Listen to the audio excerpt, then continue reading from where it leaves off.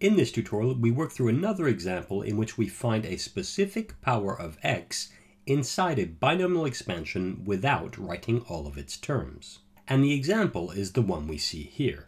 We need to find the x to the power of 8 term in the expansion of 2x cubed plus 1 over x, all of which is raised to the power of 8.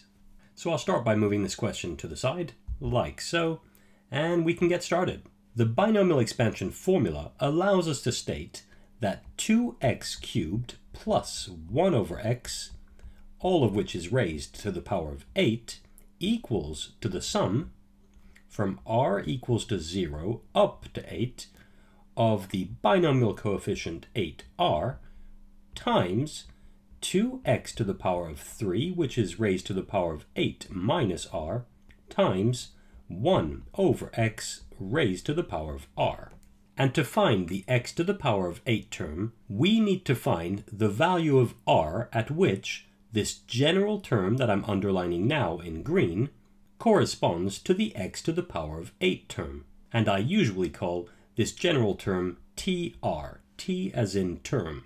And I'll just copy it below here. That's tr equals to the binomial coefficient 8r times 2x cubed, which is raised to the power of 8 minus r, times 1 over x raised to the power of r.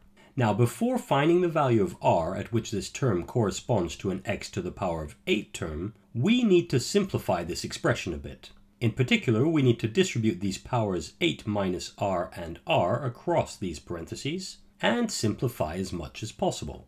So let's go ahead. We'll start with the middle term that I'm underlining here in gray. We have 2x to the power of 3, which is being raised to the power of 8 minus r. An important thing to remember is that this power will distribute onto each of the two terms that are being multiplied inside those parentheses. In other words, this equals to 2 to the power of 8 minus r times x to the power of 3, which in turn is being raised to the power of 8 minus r. Now this power of 8 minus r distributes or multiplies this power of 3 here. So this middle term turns into 2 to the power of 8 minus r times x to the power of 3 times 8 minus r. Finally, distributing this 3 across those parentheses leads us to 2 to the power of 8 minus r times x to the power of 3 times 8, which is 24, minus 3 times r, which is 3r. And we've now simplified this middle term. We now move on to the last term we have here. That's 1 over x raised to the power of r. And an important thing to realize here is that we can rewrite that fraction as x to the power of negative 1, which in turn is being raised to the power of r. And this power of r now multiplies this power of negative 1. In other words, this last term equals to x to the power of negative 1 times r, which is negative r.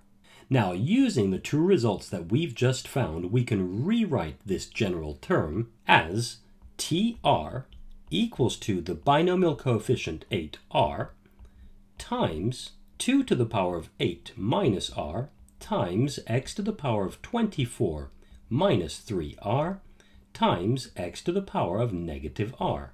And now the last thing we have to do is multiply these two powers of x. The reason for this is to make sure that in our expression for our general term, there's only one power of x.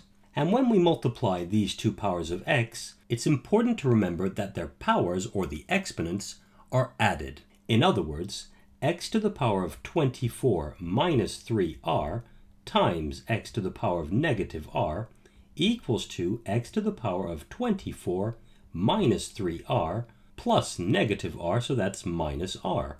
And that leads us to x to the power of 24 minus 4r. Using this result, we can write the general term in its simplest form, which would be tr equals to the binomial coefficient 8r times 2 to the power of 8 minus r times x to the power of 24 minus 4r. And that's the general term of this binomial expansion written in its simplest form. Now that that's done, we need to find the value of r at which the general term corresponds to the x to the power of 8 term. And to do that, we need to find when x to the power of 24 minus 4r equals to x to the power of 8. In other words, we need to solve for r the equation x to the power of 24 minus 4r equals to x to the power of 8. And since both sides of this equation are written as powers of x, we can get rid of the x's altogether and solve 24 minus 4r equals to 8. Subtracting 24 from each side leads to negative 4r equals to 8 minus 24. That's negative 4r equals to negative 16. Finally, dividing both sides by negative 4 leads to r equals to negative 16 over negative 4. That's r equals to 4. This result, r equals to 4, tells us that the x to the power of 8 term corresponds to the general term when we replace r by 4. So let's go ahead and do that. The x to the power of 8 term will be t4 equals to the binomial coefficient 8, 4 times 2 to the power of 8 minus 4 times x to the power of 24 minus 4 times 4. That's equal to the binomial coefficient 8, 4 times 2 to the power of 4 times x to the power of 24 minus 4 times 4, that's 24 minus 16, which is 8. And this confirms that we're indeed dealing with the term that we were looking for. This equals to the binomial coefficient 8, 4 times 2 to the power of 4, which is 16, times x to the power of 8. So all we need to do now is calculate the value of this binomial coefficient 8, 4. And I'll go ahead and do that on the right-hand side here. The binomial coefficient 8, 4 equals to factorial 8 over factorial 8 minus 4 times factorial 4. That's equal to factorial 8 over factorial 4 times factorial 4, and that's equal to 8 times 7 times 6 times 5 times factorial 4 over factorial 4 times factorial 4. We can now cancel out the factorial 4 on the numerator with one of the factorial 4's on the denominator, and that leads us to 8 times 7 times 6 times 5 over factorial 4, which is 4 times 3 times 2 times 1. We can simplify this.